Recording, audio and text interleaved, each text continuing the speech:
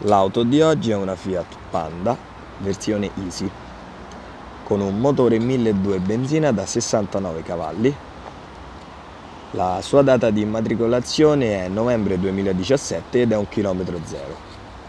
Colore grigio colosseo. Cerchi in acciaio anteriori e posteriori da 14 pollici. Al suo interno possiamo trovare una radio con Bluetooth, clima, cambio a 5 rapporti ed un volante in pelle. L'auto è disponibile presso il parco usato della concessionaria Fiori in via della Maglianella numero 35. È possibile visionarla anche sul sito www.concessionariafiori.it e per qualsiasi informazione potete contattare il numero 06 32 693.